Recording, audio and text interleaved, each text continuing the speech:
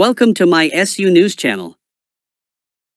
Priscilla Presley's son Navarone Garibaldi speaks out after Lisa Marie's death amid will issues. Priscilla Presley's son, Navarone Garibaldi Garcia, has spoken out in a rare interview following the death of his half-sister, Lisa Marie Presley. The only daughter of music icon Elvis Presley died suddenly last month at the age of 54, following a cardiac arrest. Navarone was on hand to join his mom at the public memorial on January 22, with the ceremony held at Graceland. Speaking of the loss in a new interview, he said, "It's still so surreal." In the wake of Lisa's death, it was claimed that Priscilla had expressed worries over a purported 2016 amendment to her Promenade Trust. Although Navarone explained that he wasn't close to his half-sister in recent years, he told People magazine that he is closer to her eldest daughter, Riley Keough, and heaped praise on her for how she has treated her siblings, twins Harper and Finley. "Riley has been so good with the twins," he continued to the publication. The budding musician also hit back at speculation surrounding his own career in the industry, slamming the misconception that he was raised extravagantly due to his mom's connections. "I thought, okay, I'm going into the family business. I'll write a song, and then we'll start touring it," he said. "I didn't realize it takes way more than that."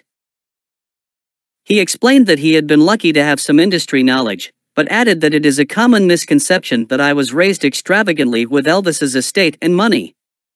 That wasn't the case. Navarone's words come after Priscilla reportedly shared concerns over an amendment made to her daughter's will, and questioned whether it was genuine. She filed legal documents in Los Angeles on January 26, which challenged the amendment naming Riley and her brother Benjamin, who died by suicide in 2020, as co-trustees.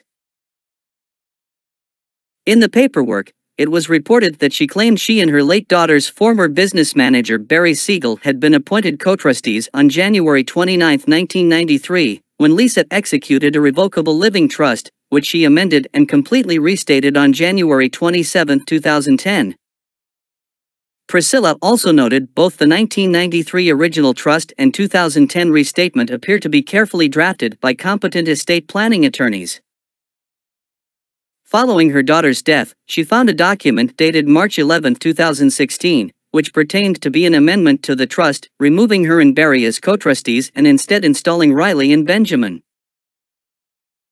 The actress wrote in documents obtained by Entertainment Tonight that there are many issues surrounding the authenticity and validity of the purported 2016 amendment, including the misspelling of her name and that the amendment was never delivered to her during Lisa Marie Presley's lifetime as required by the express terms of the trust. She also argued that her daughter's signature on the 2016 paperwork appears inconsistent with her usual and customary signature and requested that the amendment is declared invalid by a judge.